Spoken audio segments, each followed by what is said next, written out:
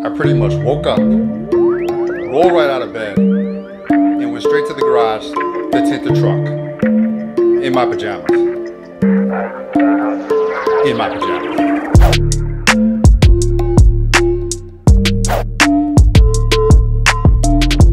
What's up everyone? Welcome back to the channel. My name is Wayne. This is Fade to Black. If you like window tinting, vinyl wrapping, and all that type of auto restyling, then smash that subscribe button. Be a part of the FDB Fade to Black, Faded Forever, because this is the place for you. So I rolled out of bed at 5:30, and I think I was back in the bed at 7 o'clock.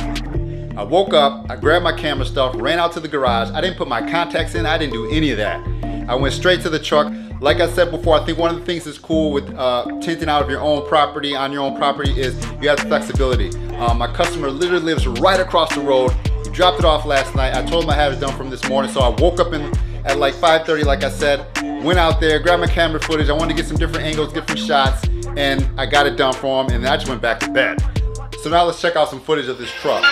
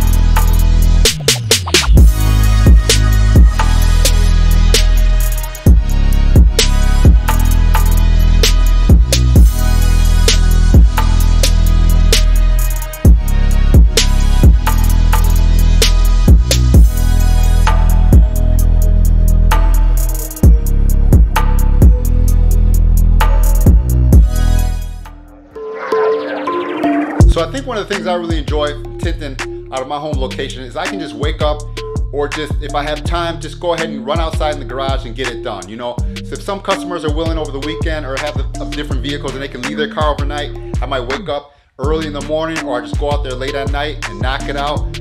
Being that I tint right here, I can just do that at any time. Now I know some people have shops and you know you can stay late and do different things like that, but to me that's kind of what I'm used to. That's kind of what I've always done. I've always just tinted right out of my garage or my shop, and it just kind of seems like it adds a little bit more flexibility to what I need to do. Being busy, you know, family with kids and different things like that. So yeah, it's cool. It's worked out good for me. So I think anyone that's starting a business and you want to work out of your house, you know, if you can do it for now, try it, start it out for a little while and see how it goes. So thanks for watching this video. Smash the subscribe button, hit that bell so you do not miss any notification. Also, hit the link down below. Check out some Fade to Black merchandise. I would greatly appreciate it if you guys want to support the channel.